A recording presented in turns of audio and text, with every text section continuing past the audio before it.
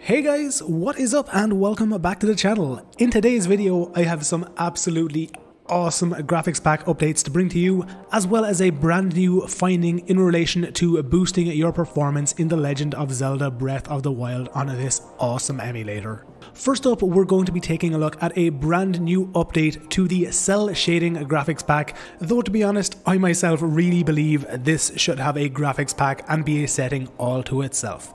So many of you who watched many of my previous videos will already be aware of this cell shading option, which we've had for the past month or so in Cemu Emulator and The Legend of Zelda Breath of the Wild. This pack itself removes the cell shading from Link and many of the NPCs in game.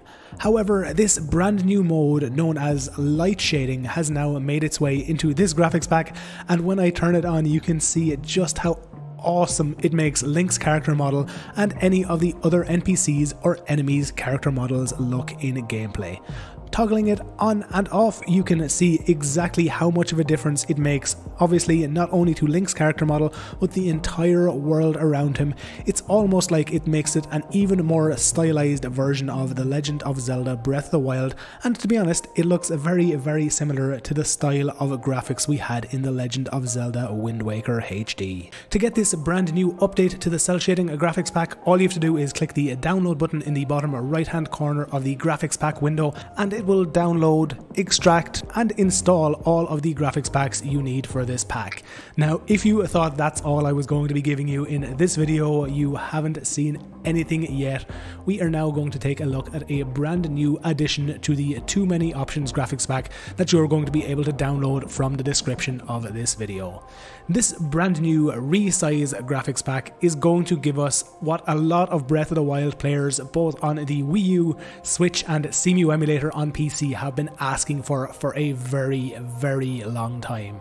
This is the very first implementation of a grass or foliage render distance and render size graphics pack. Using it is really simple. All you have to do is turn it on like you've seen me do right here, and then all you have to do is select a different preset that is different from the default of 1 in The Legend of Zelda Breath of the Wild, then just hit the reload shaders button. As you saw there, setting it to 2 didn't do too much, but when I set it to a value of 5, you can see that all of this grass off in the distance, when I toggle it on and off, is now rendered in at a much further radius to the player character model. And that's only part 1 of this new graphics pack's first implementation. When using this Grass 2 setting, it's going to allow you to individually change the size and height of any of the grass that is in Link's direct proximity. As with Grass Pack 1, you simply have to choose which preset you want to use. As you can see, when I change it to 1.2 from 1, you can very easily see what it is adjusting in this pack. Now, you can set it to higher values. For example, when you set it to 2, the grass around Link kind of gets to a ridiculous size, and to be honest, I would probably just recommend for this Grass 2 setting that you set it to a value somewhere between 1.2 and a value of 1.5. Sometimes even when using 1.5 in areas that are very grassy like this one here, the grass can be a little bit too high, so for areas like this I generally like to set mine to 1.2.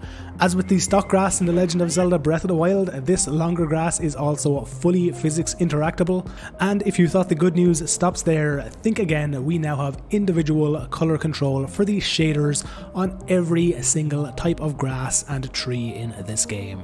Now obviously when I'm just using the default values that these come with, it kind of looks terrible, so I'm now going to do a little bit of shader color editing and try to find a nice balance of different colors in the game. As you see, when I turn each and every one of these individual packs off, it just sets it back to the default of the game. So for now, let's just scroll down this list, and here are my list of greens. Let's try dark green and see what that looks like. When I select dark green and select reload shaders, we now get this very nice dark green shade for all of the long grass in this game. Okay, so next let's try to find, yeah, there we go, we have the short grass shader color change. Let's just select this, and again we're going to need to scroll down through our list, find our greens section, and let's again set this to the same dark green color that we set the long grass to. And look at that, look how awesome this grass now looks with the edited shader color. Now you can see that we do have color control over grass types that, at least at this point in time, we don't have height and density control all over, but I do believe that Altros, the creator of these graphics packs, is working very hard to try to find the control method for these other different alternative types of grass. Finally, for the grass colors, we need to change short grass number 2, and again we're just going to scroll down through our list, find our greens, and again set this to the dark green color. And just check that out, look how awesome Breath of the Wild now looks when we have individual control over all of these different elements of the game. Now obviously you don't have to use greens, you can use luminous red or luminous blue if you want, and obviously if you don't want to use anything and just use the stock colors of the game, you can simply disable all of these different settings and do that also. On top of all of this, you now have individual control over the different colors of the different trees in the game. Let's try a different shade of green this time. Let's try this light green. No, I'm not too much of a fan of that. It's a little bit too light. So let's scroll down and try this one. No, not a big fan of that one either. Let's try this one.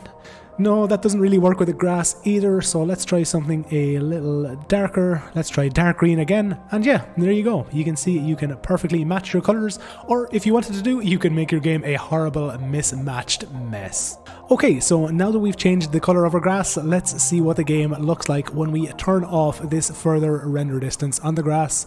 To do this, all you have to do is toggle these off, and you can very clearly see, especially off in the distance, the difference that these two grass packs make, especially Grass Pack 1, and I am super excited to see what advancements we get in these graphics packs in the future.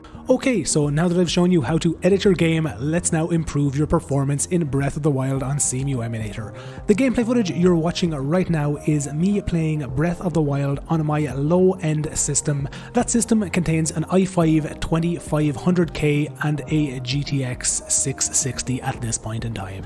I am also currently attempting to play the game at 1440p resolution, and as you can very clearly see, I am not doing so very successfully, only being able to run the game at 21 or 22 frames per second. This kind of performance, I would have to say, is probably fairly normal for a computer of this kind of specification. However, there is a way you can really easily boost your frame rates, and all that you have to do is to simply download the Better Fence version of FPS++ that you'll find in the description of this video and use that instead of the one that comes with Cemu. Okay, I'm going to quickly switch over to this Better Fence version of FPS++, reload my save and get myself back into this exact same area of the game and into the exact same combat situation.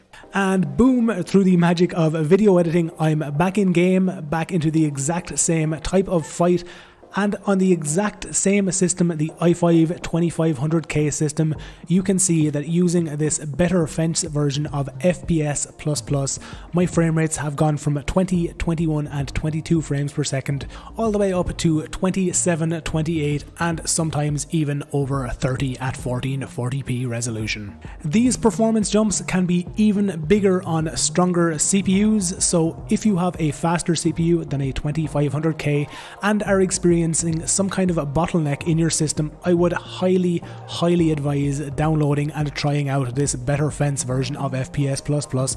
We had in fact previously covered this on the channel, but I myself didn't see any kind of performance improvements on my own system.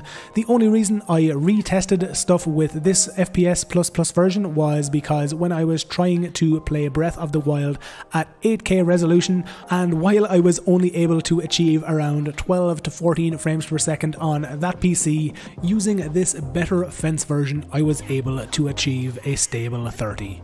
Even at lower resolutions, when I was trying to get higher frame rates closer to 60, I am seeing better performance, especially so on this 2500K based CPU, and even at higher resolutions on my 8700K based main PC, I am getting better performance when using Better Fence and running at much higher resolutions, as I've previously said, 4K, 6K and 8K resolutions. Now obviously not everyone is going to want to play at these high resolutions, and I understand that, but having found this very easy way to boost your performance when you're running into a system based bottleneck, I just wanted to make this little update video and make sure all of you guys who are suffering with performance issues just like this one are getting the very best out of your computers. Over on Cemu's official Reddit and on YouTube itself, I've seen literally countless videos where people have shown gameplay footage of Breath of the Wild, and while they're standing still, their performance is 30 frames per second or above, but as soon as they start moving around, they're getting drops and lag spikes.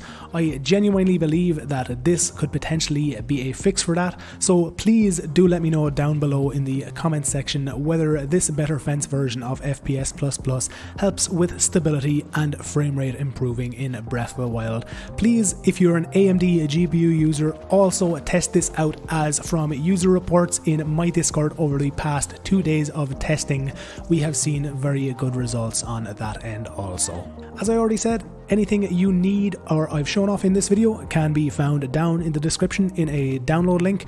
To use the better fence version of FPS++ in the same fashion as updating the cell shading pack, all you have to do is click the download button in the graphics pack window for Cemu Emulator, then simply select the better fence option. Hopefully everything I've shown you in this video is going to be to your liking and will indeed help you boost your performance levels. For now, that's going to be it for this video. Cheers for checking it out. Remember to like it if you liked it, dislike it if you didn't, and as always, subscribe to the channel if you want to see all future videos from me.